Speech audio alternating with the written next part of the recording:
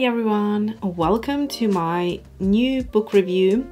First of all, thank you to DK for sending these beautiful books to me at the end of last year. I am now going to have a number of books on my channel that you can look inside and see if that's something that you enjoy and something that you would like to add to your book library. Personally, I love books. I find them so relaxing and so calming, which is exactly what I love doing in January when it's still cold.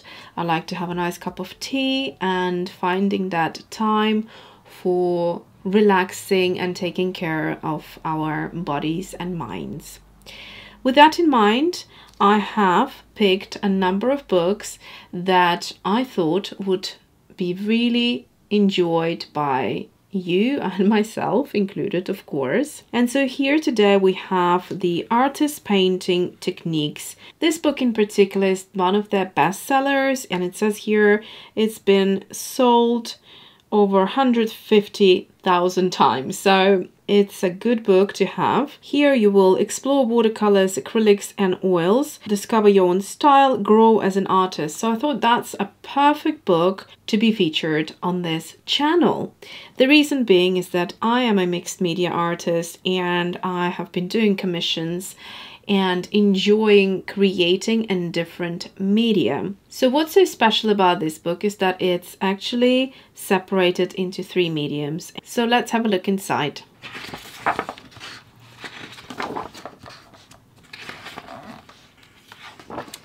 So with the contents, you will quickly understand the layout of this book. So what we have here is we've got the basics, which talks about getting started, observing your subject matter, color theory, perspective, pencil drawing, choosing mediums, working outdoors, and even how to mount and display your work. So all of those things are a great way to start with before diving into the different mediums. So we start with watercolors, and that's the kind of the first part of the book.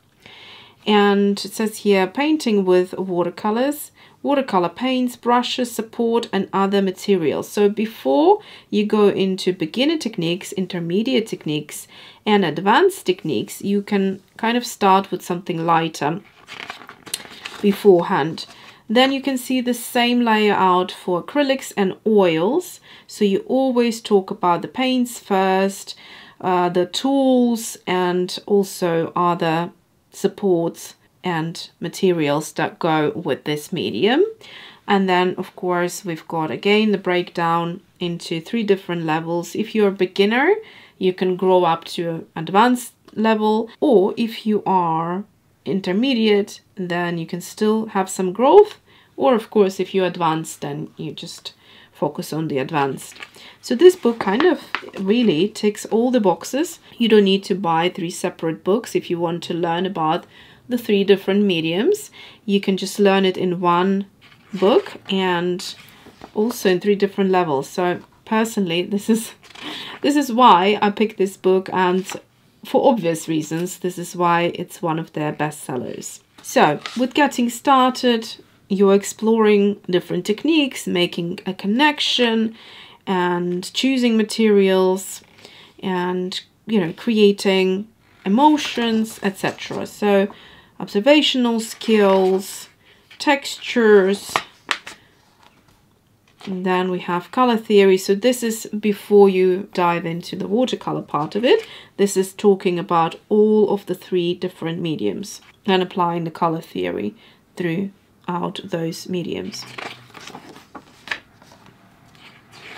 Perspective and composition, pencil drawing, using pencil to create tone, choosing a medium. So it kind of has a quick breakdown here. If you're completely new and don't know which medium to start with, you can quickly look at the pros and cons and decide what works for you at that particular moment. Choosing a subject, working outdoors, and mounting and displaying your artwork, which is an important part once you become more confident with painting. That's essentially where we all want to go, right? And then even start charging for your art and selling it. Now, that's the cherry on the cake. But before you get there, you need to learn and take time to experiment. And that's what the book is great for. It's kind of like your perfect guide to become an artist. So brushes, support material, etc. So we have now begun with watercolors, and it, just to give you a flip through, it has step-by-step techniques. So for example, when we are talking about mood and how to evoke atmosphere, it sort of guides you through and explains to you in short bits of text how to achieve it and what to do for that. So I really like the layout of having like a larger painting or a photograph and then sort of breaking it down into smaller bits. It reminds me of the DK encyclopedia type of style of a book, which I personally absolutely adore this layout in books. I find that they take a vast amount of information and break it down and make it kind of easier for you to digest and learn from. So it becomes very organized, and instead of just being overwhelmed with a lot of information, you can easier kind of take it in. We even have some skin tone mixes as well, which also recommends you the classic kind of color combination to mix different skin tones. Now we're going into acrylics. So let's have a look. I think in terms of the quantity, it's about the same. So let's see, we start on page 32 and end on 116 for watercolor. So that's about 80 pages. And then acrylics from 120 to 204, again about 80 pages, and 208 to 292, which is also about 80 pages. So yeah, equal amount. So it's not concentrating on one particularly more than on the other. So let's have a look at the acrylics. Again, the exact same layout, which for me, this type of learning works really well because I can quickly compare maybe certain elements between the mediums. And again, in my mind, everything needs to be structured, and this is very good for my mind. So we have brushes and palettes, knives. You'll see that the brushes for acrylic paints are of course different to the brushes that you would use in watercolor. Sometimes the brushes in acrylics can also be used with oil paints. You can double them up. In fact, you can even sometimes use, depending what type of a watercolor brush it is, with acrylics as well. But you will learn as you go. And the best information to begin with, you will gather from this book. Then again, we have mixing. Mixing with acrylic is quite different to mixing with watercolor. And in summary, that would be by adding white. You would go to lighter colors. But with watercolor, you can just do that with water, because the beautiful kind of magic of watercolor is the translucency, whereas the magic and the quality of acrylics is the beautiful texture that you get from the opacity. You want to maintain that thickness of the acrylic paint. You do want sometimes a watered out acrylic here, but then you want some also stronger elements. But if you've wanted to create a whiter strong element or lighter color, then you need to add the white paint rather than the water. And you just kind of adjust and adapt to the different. So here we go, we have hard edges and we've got soft edges with the acrylic, and you can see here it's quite translucent, whereas here you have that punch of color. And you can also, if you learn a little bit more about acrylics, you'll discover that there is such a beautiful thing as heavy body and acrylic inks, which are more resembling a watercolor. If you prefer that watercolor look but want more opacity and more punch to your paintings, then the acrylic inks would be a great way to go about it. Or otherwise, if you want that texture, that beautiful thickness to the paint, and for it to dry as you layer it, and then heavy body would be your best friend. So here, heavy structured gel thickens and smoothens acrylic paints, allowing you to sculpt thick layers with a palette knife, sponge or brush. So you can also buy just a thickening gel and add to any of your other kind of non-heavy body acrylics, just regular acrylics, and build upon the texture.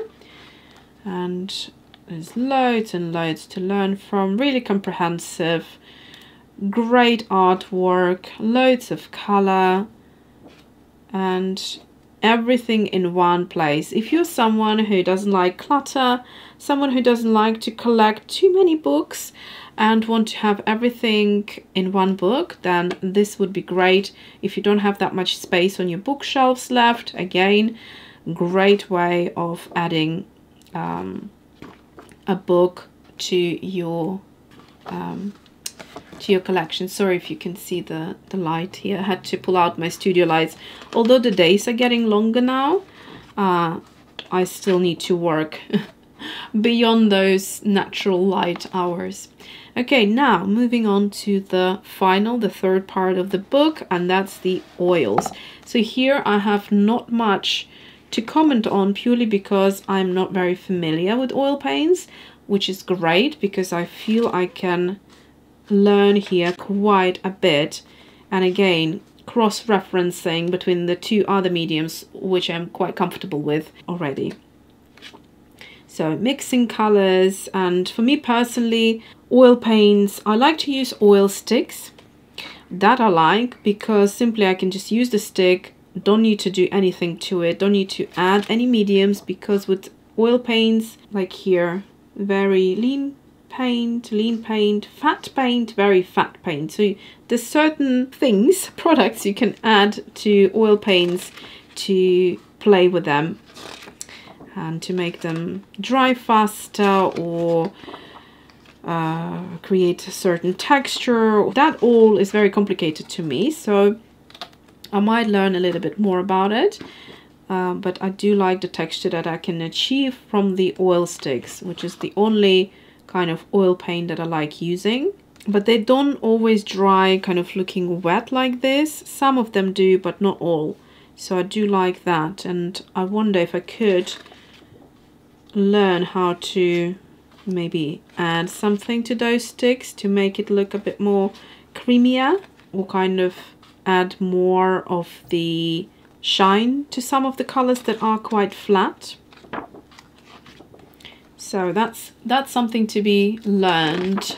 Again, skin tones, that's a great thing that you have skin tone mixtures in all three mediums. In fact, I say in all three mediums, but I'm going to go back now and check if we have that in acrylics, because I don't quite remember seeing it. So here you go. Beautiful.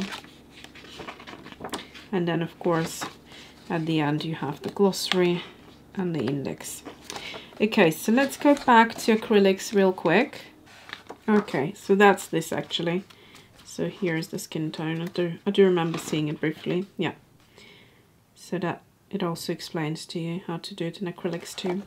Alright, so I hope you found this book super inspiring, and if you're looking for a new hobby to start this year, then you could definitely check this book out. I will leave an affiliated link down below for your convenience, and if you wanted to support this channel by purchasing this book from the link, that's not at any additional cost to you, but it will be a bit of a support to me. So thank you so much for watching, and until next book review.